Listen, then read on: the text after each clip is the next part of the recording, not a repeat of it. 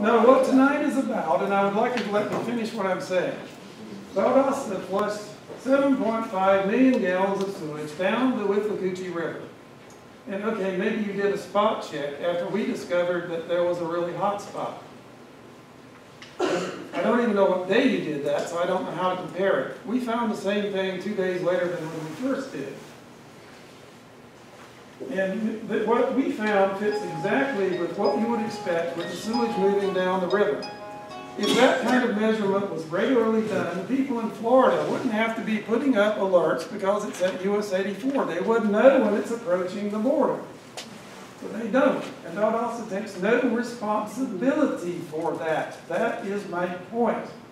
I also wonder, is there anyone else in the room who has data on Magdalen or Knight's Ferry? Before we move on, two things will get you the data. And second thing is, will you please invite these people to the January 18th panel? Sure. Hold on a second.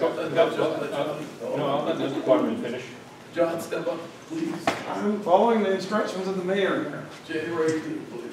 This was your new mayor's idea, which is to have a paddle on the Withlacoochee River after the Whit River test clean, which we hope will be true by January 18th.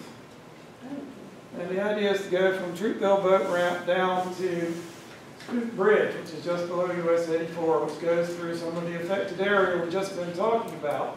It also includes the outfall from the Withlacoochee wastewater treatment plant. And to complement Valdosta, so far as I know, that wastewater treatment plant has not failed in a year.